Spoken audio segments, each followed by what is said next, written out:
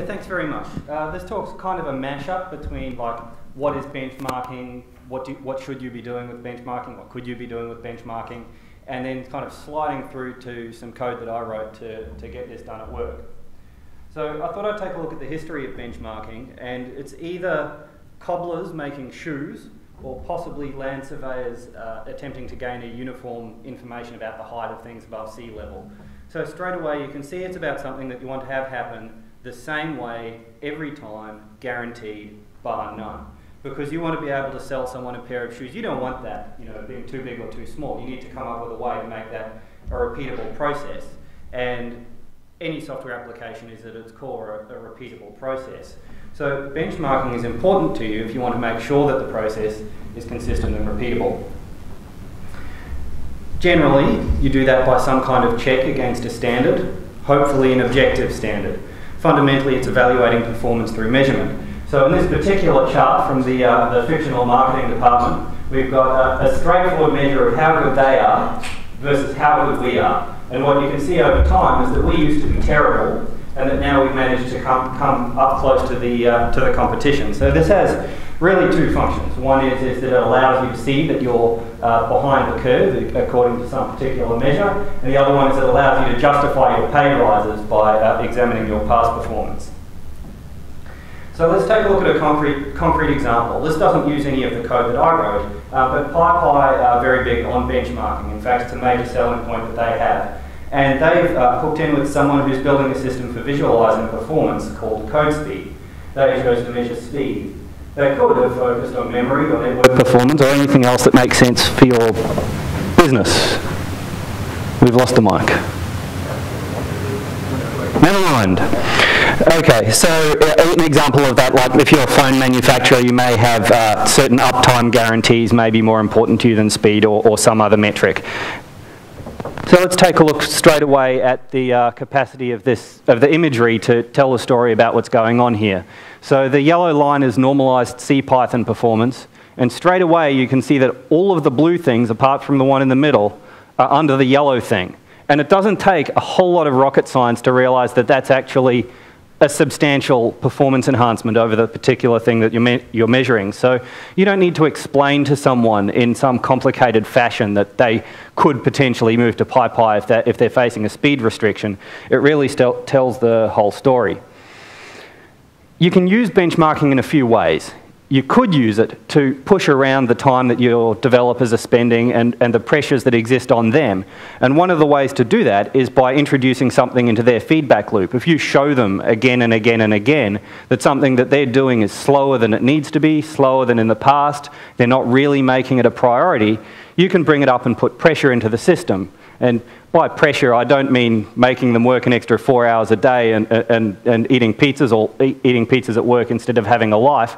I just mean that you put it front and center in front of them and you say this thing is important. So to improve performance, measure it. But this makes the selection of your measurement fairly important. So here's an example of why.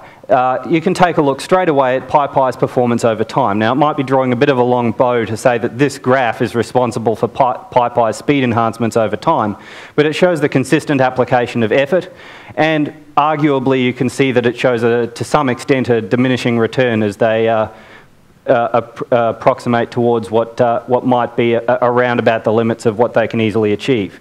But again, it sells another kind of important message that these people don't just care about speed now, they've always cared about speed, and they always will care about speed. So if that's an important factor to you, it sells that message quite effectively as well. A word of warning, you can prove anything with statistics.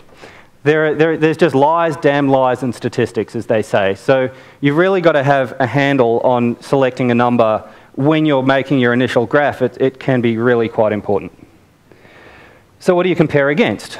Comparison over time is one of the most straightforward kinds of comparison you can do, but you do have a lot of other options. For us, configuration is relevant because we deploy to different places which have different amounts of geography involved, so our data sets are very different in particular deployments. So that might be something that's relevant to your application. or you can benchmark by hardware. I don't know if anyone's ever been pulled off their development process to go, okay, you take this machine that we've just bought and tell us if it's any good for a week, but it's not a whole lot of fun. If you've got a direct competitor, as you might with open source have access to their source code, you can do comparison plots. You can take a look at how you're doing compared to how they're doing, and you can share quite a lot of information about what the crunch parts are in each of your applications, and some applications may even have standard trials and tests. Obvious ones being like ACID3 test for HTML compliance. You can use benchmarking to notice problems. So instead of speed being something that you might have to go and run a specific report for, you can just background it into your build bot, and every time it spikes over 6, you get an email. So you can push it down so that you can just worry about it at the latest possible minute, rather than having to be proactive about it. You can push it out of your RAM. So what's the benchmarking of software specifically? You've got to ask what's measurable about software. What should be the basis for comparison, and what standards exist? And this will change depending on your industry. But most benchmarking is about speed, because let's face it, if it works, the only thing you really care about is how fast it is. If you've got something that's sitting there on your phone, on your laptop, and it works like that, that is such a key to user acceptance of what it is that you're doing. People will put up with a lot if it's fast. We've got this application at work that was written by a non-programmer in their off hours that's never been properly transitioned to our IT department. It's completely unsupported, but it is the favourite application of our forecasters. It's not the best, it's not the most powerful, but they just love it the most. And it's because it works just exactly like that. It's just snappy to use. And everyone understands it. It's easy to sell to people. There are other aspects. So you too can benchmark your Python code. So there's this thing I wrote. I'd like to share it. Benchmarker.py will collect all of this information for you, and it's designed to just work. I think that the biggest gift you can give anyone when programming is to take something and make it really, really easy for someone else to do. So benchmarker.py is a tool which measures and reports on execution speed. It's a pretty thin wrapper around C profile. It's not like a work of genius, it's just a work of convenience. It has integration for code speed, and your manager will love it. Your mileage may vary. So it's available for a very straightforward installation. You can grab the source. Very easy to follow tutorials. So one of the things that I've got is about 4 tutorials, and I'm going to try and get through the slides reasonably quickly, and we can take a little bit of a look at some of the demos that's packaged with it, and take a bit of a look at it. I think it's fairly easy to use. Either it's a good way to go, or the most gratuitous use of a decorator in a presentation. It could be either. And the fundamental model is what I call test-driven benchmarking. So one of the things that sometimes you might be concerned about is whether you need to have some careful control around the setup and installation of a benchmarking environment. So you might need to do something like, oh wait, I'm heavily network involved. One of the things you need to do then is like simulate network lag, things like that. All of those are good to get right and will contribute towards your numbers and your information being far more correct. But they get in the way of the kind of zero hurdle model of starting. So what I've done isn't anything particularly genius, it's just particularly convenient, because you can just take your existing test suite and just go, give me the numbers. I'm trying to avoid this. Okay, so how do you use it? Well, you import it as a module, then you import a submodule which is responsible for the actual collection of the information, and then you import the decorator, and then you just wrap your function around it. So you've got some function that does something pointless and expensive, and then all you have to do is call it. So you don't need to drop in a specialized execution piece of code to call this function over the top of it. You don't need to write something that sits alongside py.test to like carefully do cprofile.run calls into these functions and end up duplicating half of your API into the program. You can just drop one of these in. You can drop it into the absolute middle of a piece of your application, just around any function that you decide, hey, I'm interested, I don't know what this call's doing, I think I might just drop a decorator in and see what comes out the other end. or you could wrap it around every test function, or you could wrap it around the slow test function or a failing test function, and it will interpret that, get in the way of the standard call to that function, run it, you know, a configurable number of times. I accidentally defaulted it to 100. It turns out that really slows down my test suite. So you might want to pick a number like 4. You don't want to pick 1. It's just a thing to watch out for because there's so much invocation time the first time something runs. Often you've got to import a new module. That takes more time, but subsequent runs are very fast. So you generally want to take an average, or you might as well just stick with the sum of some number of calls over time. This then basically dumps you out a historical archive to disk. So it's fairly loosely coupled. So step 1 is build an archive of this stuff out on disk. So one of the things I didn't want to do was end up coupling too many things together in this particular application. And I think that's not a bad rule of thumb for anyone doing like anything at work, open source projects, however it is you like to write code. If you can come up with a natural separation point, in this case, the collection of statistics and the doing of something with them, dump that interface down onto disk as a historical archive, you can do a lot of interesting things like that. And of course, these pstats objects that come out the other end, they're quite a rich data structure. You can do quite a lot with them. So you've got to choose what to pay attention to. The easiest choices are like whatever you want or everything. But as you kind of get a bit more sophisticated and you realize, wait, there's actually a whole lot of everything and I don't really know what to pay attention to, you might need to consider what it is that's going to give you your best results. There's no just magic answer. Watching the most expensive functions is not a bad idea, but it often turns out that your most expensive functions are already your most highly optimized ones.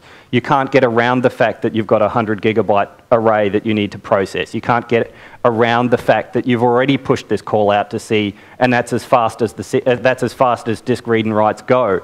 Often those things will dominate your most expensive functions anyway, so you need to have a bit of insight into what it is your program's doing and start kind of hand-rolling this thing. And that's sort of where some of the magic comes in about selecting a good set of things to be watching. But again, and this is where that's separated, everything gets stored out to the disk, and then you can go back and watch something else over history if you want to watch something else over history. You get to watch the most common user operations. That's a really good way to go. When in doubt, get user-focused. Pay attention to what your customers want.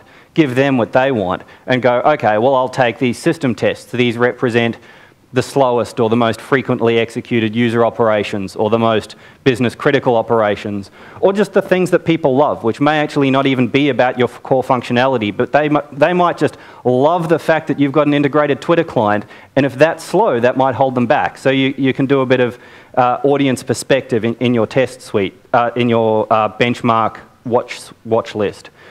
Hand select a mixture of kind of like inner loop and outer loop things. So you might want to take a look at, you know, how long does my whole test suite take? How long does it take to do some complicated thing? And then just like take a look at some contributory factors to that might be relatively small, but you might want to highly optimize. Critical path functions. If you have a GUI application, watching how fast Qt lays out its dialogues, like, you know, that happens in its own thread. It may not be what's actually slowing that person down whose job it is to do something all day. It might be the 10-minute background task that you've got to go submit to your database. So paying attention to what the critical path is in terms of the user interaction. These are some numbers from work. So this is quite interesting. This is a hybrid Python C system, and these are our most expensive functions, and none of them are the Python functions. They're all actually the C functions. So straight away, it's quite interesting because actually I don't really need to benchmark my Python. It turns out what I probably need to do is go upgrade some old crufty C libraries. Almost all of the time is in one place. You often hear about the 80-20 rule. This is the 99 and 98 hundredths to 2 hundredths rule. Okay, that means that there were just 12 functions taking 90% of the time out of 6,700 functions. So straight away you just go, I know exactly where to look for what's slow in this particular application. Version control is integrated but primitive. Obviously you want to tie these things back to commits when you can, and it's on the way. Visualization is done through this code speed interface, but you can do it through Excel. There's a comma-separated value exporter, so you can email these things to your manager who can open them in Excel. So there's a demo on there. So I thought I'd grab a few real-world examples. These are Python-implemented sort functions and a Fibonacci calculator that calculates the Fibonacci of 26. So straight away you get to see your first-year university course smiling back at you with bubble sort, insertion sort, merge quick, and where would Python be without a Tim sort that doesn't even register on my graph? I'm going to probably hurry through to some extent the controlling the environment. I would just caution, you don't always know the call-in paths to a function, even if you think you do. So write a particular top-level test that calls it in a particular way, and you'll avoid a few issues. Try a few things like different kinds of data, realistic data. This again, take a look at total time versus cumulative time. Total time is actually the time that you can make less by making algorithms more efficient. Cumulative time is the sort of thing where you go, I might be wrapping my contributing functions up in some bad way. And future directions. I need a user base larger than 1. I need to integrate properly with version control. I think I can make the interface even simpler. And there's just, this is really just my to-do list. May not be that interesting. Acknowledgements. I'd like to thank Ed Schofield, who got the CodeSpeed integration over the line, Mikel Torres, who developed CodeSpeed, and the Bureau of Meteorology for allowing this work to progress as open source. I've got only 1 minute left, but I'm just going to bounce back. Sorry? Oh, 5. Awesome. My Android is fast. I'm just going to bounce back because having gone through the slides, I really don't think I made enough of what's going on here. Now this thing here is a web application called CodeSpeed that just sits there and it draws these graphs. It draws over time graphs, and it draws these normalized relative to some baseline graph. And it currently runs PyPy. It gives you comparison over time against CPython. There's a move on to maybe do the same thing for CPython so that you can get per function graphs. These things are all available over time per function as well. It's quite a powerful application. You could readily use the code I've written to just drop a configuration into your PyTest and basically auto-submit what you've already got now. I think you'd probably get it up inside of an hour, maybe 2 hours. There's a fab installer for CodeSpeed as part of this. As part of the code base, you just go fab install CodeSpeed, sets up an example for you. You do a minimal configuration of your unit test, a minimal configuration of the submission to CodeSpeed, and you'll have a website running up with a graph inside an hour easy. So look, thanks everyone for their time. I hope I wasn't too disorganized.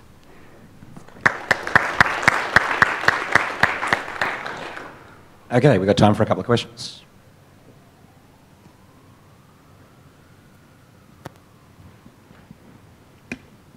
You said it wrapped around the C profile module. Does it have any support for the run visualizer? No. It came together very quickly, so I kept it fairly minimal. I'd quite like to put some more features into this thing over the next sort of 6 months or so.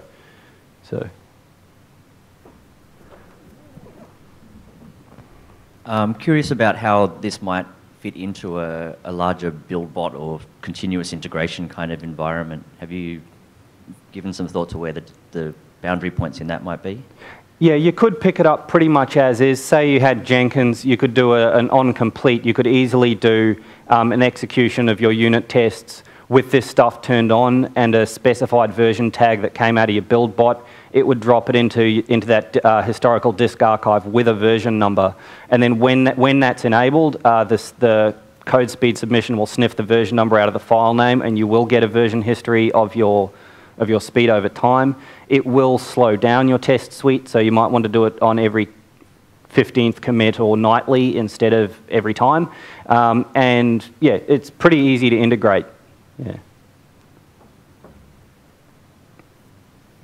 Actually, I do have a question for you, which I'll sneak in the queue here. two aspects that one you glossed over and the other you had on the slide, but I don't think you actually mentioned explicitly. I'm sort of intrigued to see how you're handling it. The first one is, if you're running on a box where something else is running, if you're on a shared machine and someone else kickstarts their massive nightly processing, when you start your benchmarking data is really quite tainted.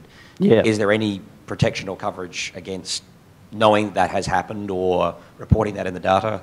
No, I had a go at looking to see what could potentially be done, and there's not an enormous amount. You could maybe virtualize it, might be something you could do, but all of the advice from those who have gone before is to not run it on a machine that's doing anything else at the time. I wish there were a better answer though. Okay, the other part of it is, on the first time you run any body of code, like if you've entered here, I've got a selection of PY files. The first time you run it, it compiles and generates all the PYC files, and that essentially right. Your first profile run can universally be thrown away unless you are only ever doing one run and testing that as part of the profiling process. Is there any particular reason that you can or should include that first run in your averages? The answer is probably the default mode for this application should be to throw away the first run, but that's not how it is. It includes the first run. Arguments for why you wouldn't are obvious is that often in operations that's a sunk cost. It's gone. It's just happened when the application started. 90% of the modules got imported, things are ready. The argument for why you might include it is if you have dynamic reloading of your Python for any particular reason, you might want to. Maybe your server startup time actually is the thing you're testing, and so you actually want to know about the startup time. So it's about controlling, it's about paying attention to the right things. Are there any hooks or plans to add hooks to flush all the PYC files so that actually can be something that you profile specifically as, assume, let's profile this and assume that we're starting with a clean bench. It's a good idea. It wouldn't take very long to implement. Yeah.